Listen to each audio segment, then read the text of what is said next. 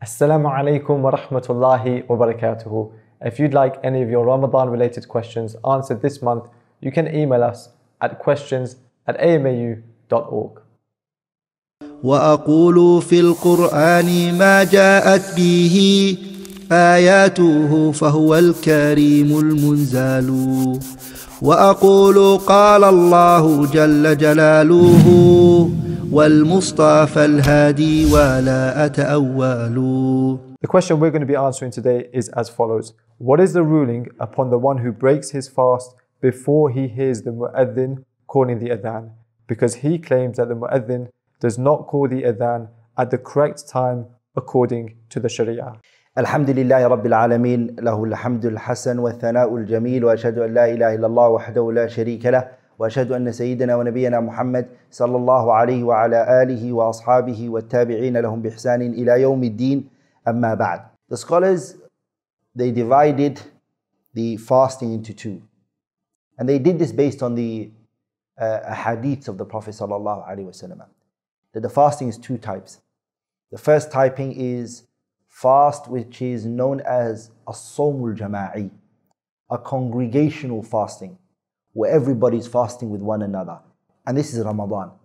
Ramadan, everyone is fasting together from sunrise to sunset.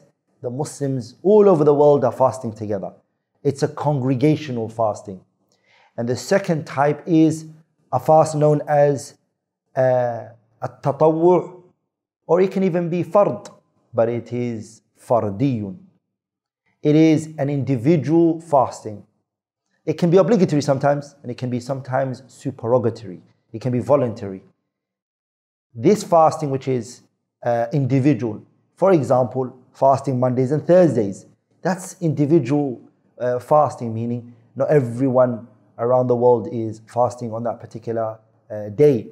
Or a person is bringing back a fasting in Ramadan, which is an obligatory fasting, but it's a individual fasting, yani they're fasting alone on this fasting. So these are the two types of fasting. The first one is congregational fasting, and the second one is individual fasting.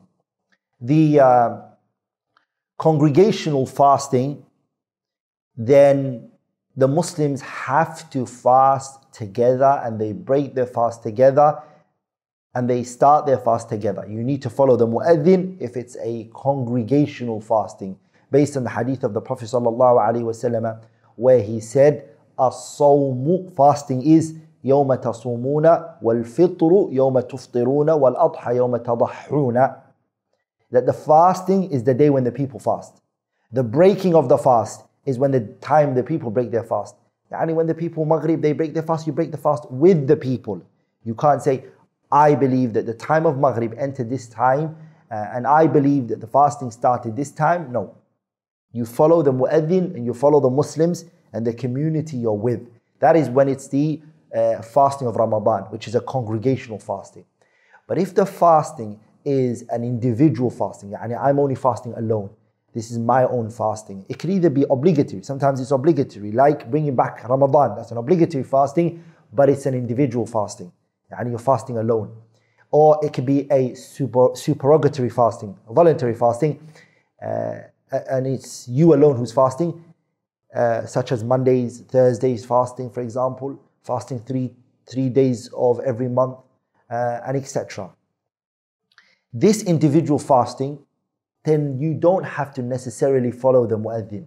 If you believe that the mu'adhin is not following the shar'i fasting, or he's not following the shar'i timing, you can break it according to your own timing. And this is the evidence for that is قوله تعالى وَكُلُوا وَاشْرَبُوا حَتَّى يَتَبَيَّنَ لَكُمُ الْخَيْطُ الْأَبْيَضُ مِنَ الْخَيْطِ الْأَسْوَدِ مِنَ الْفَجْرِ. In this ayah, Allah Tabarak wa Ta'ala instructed us to break our fasting at this particular timing. When the sun rises, when the sun sets. And we start our fasting when the sun rises. And we were instructed to do it in this timing.